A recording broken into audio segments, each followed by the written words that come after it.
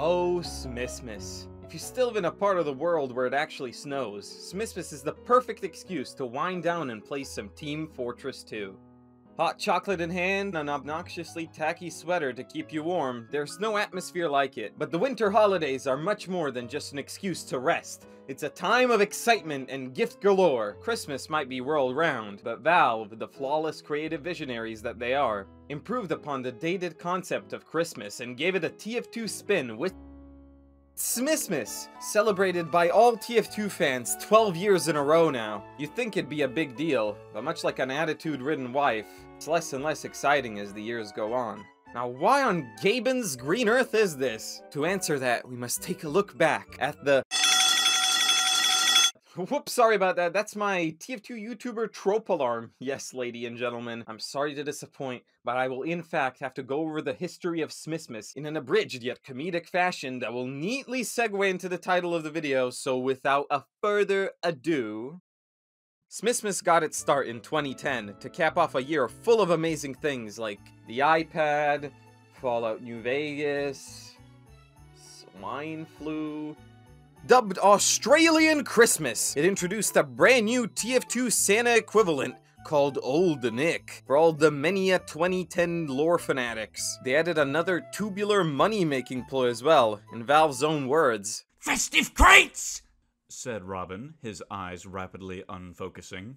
"And they can only be unlocked with a special festive key!" He brandished a set of special keys to his house and car. "Are you drunk?" asked Tom Bowie, taking Robin's special car keys away from him. Ha! Ha! Ha! Ha! Ha! Ha! Ha! Ha! Robin agreed.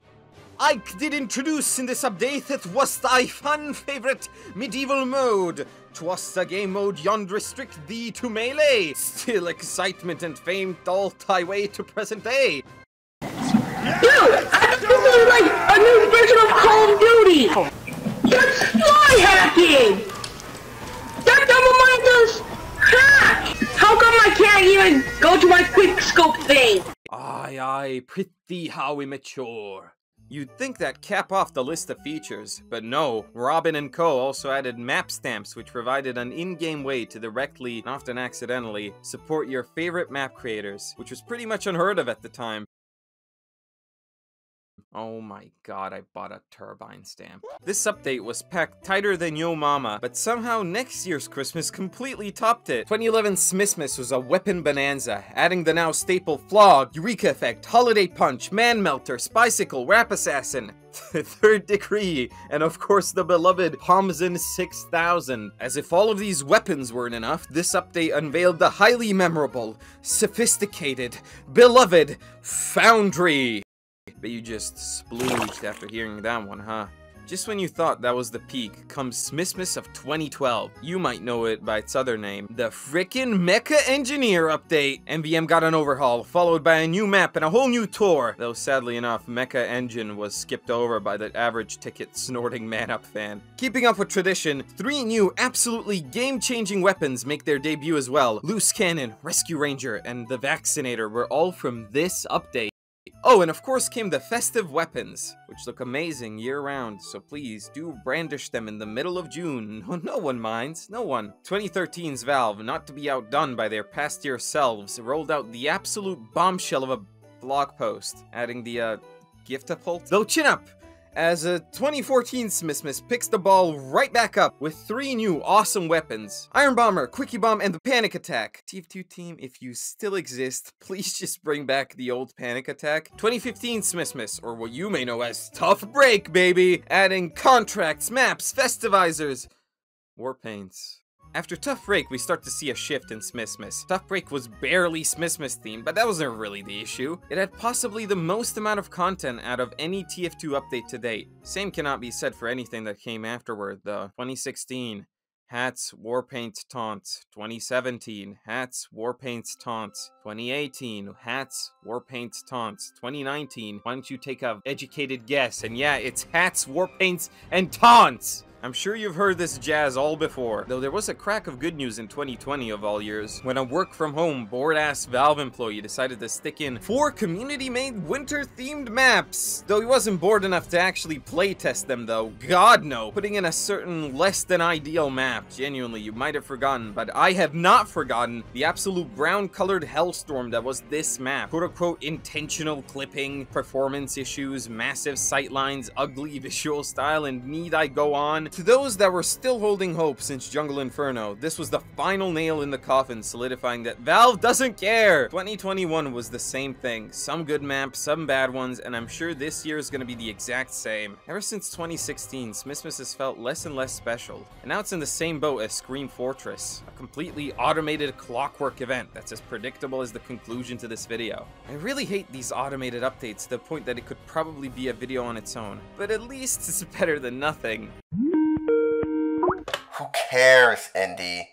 Why do you care so much about virtual TF2 Christmas? Shouldn't you be, like, spending time enjoying real-life Christmas? To be uncharacteristically open with you, I've lived my whole life in a Muslim country with a Muslim family. We have to go to school on New Year's Eve. Basically live in a culture where Christmas doesn't exist, while surrounding myself with American media. I always wanted to celebrate Christmas, putting up decorations, opening presents, checking your stocking, eating cookies, drinking eggnog with your family whilst wearing extremely tacky sweaters. I've always wanted that, and Smissmas gave me something semi-equivalent to it. Every update felt like someone out there cared enough to make sure I had a special little Smissmas.